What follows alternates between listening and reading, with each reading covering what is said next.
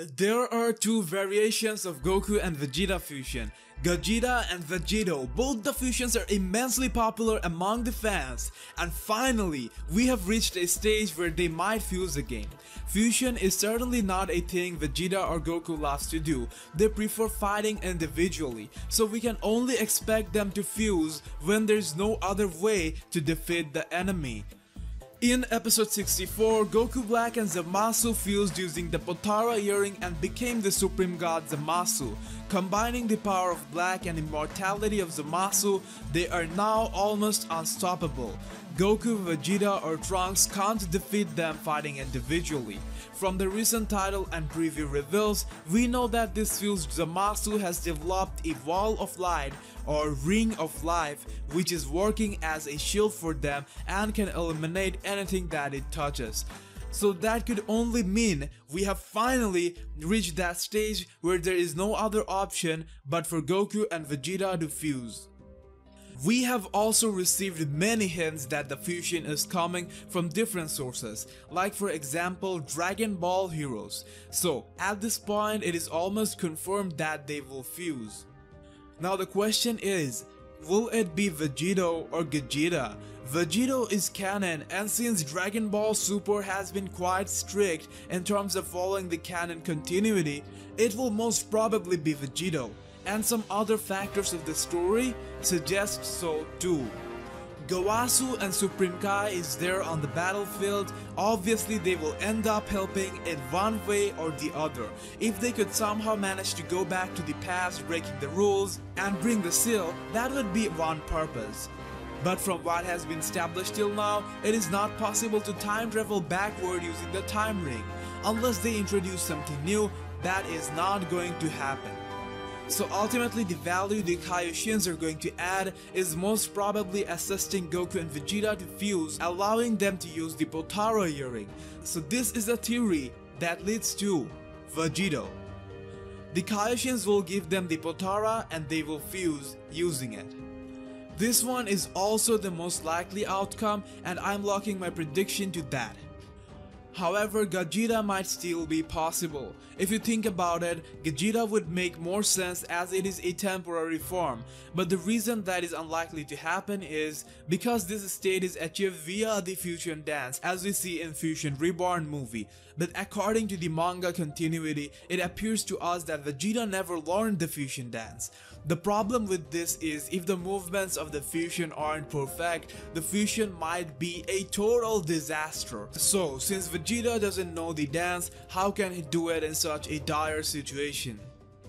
But wait, what if Vegeta knows the fusion dance very well? What if Goku and Vegeta used this form multiple times before and even practiced it in that state?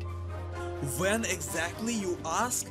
Don't forget, before the Universal Tournament, Goku and Vegeta spent 3 days, that is 3 years worth of time in the chamber. Think about it. 3 years is a lot. It's more than what we have seen in Super combined.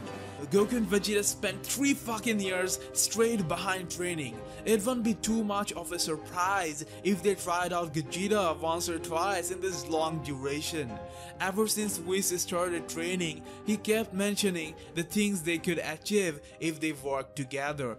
Whis even went on to say that with proper teamwork, Goku and Vegeta might even end up defeating Beerus, and teamwork can't really get much better than a fusion.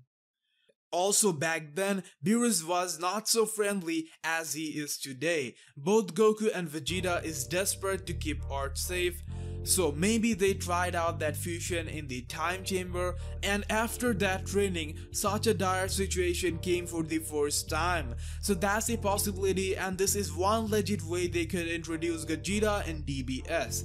In this way, the permanently fused problem would be solved. However, Gogeta fusion lasts for a very short time. In Super Saiyan state, it lasted for 30 minutes, while in SSG Force state, it lasted for around 10 minutes only. But since God form is a more controlled form of ki, the opposite might happen and they might get more time. Another way Gogeta could happen is if Universe 10 Potara gives a different result, and after Potara fusion they become more like a Gogeta, or even the time gap in general and their development combined might result in something different than Vegito. Also, there are two sorts of Potara as there are two Kaioshins.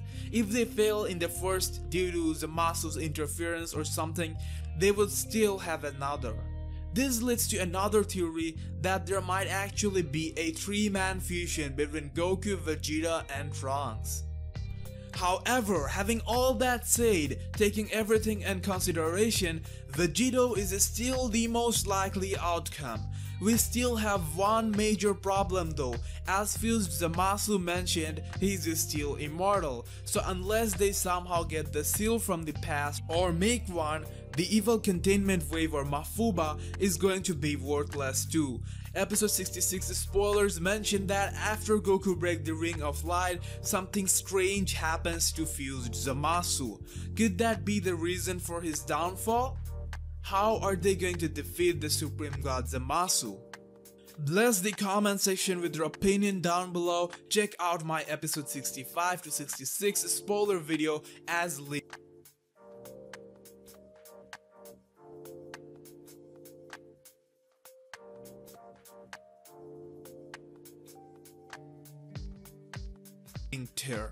See you in the next Dragon Ball video.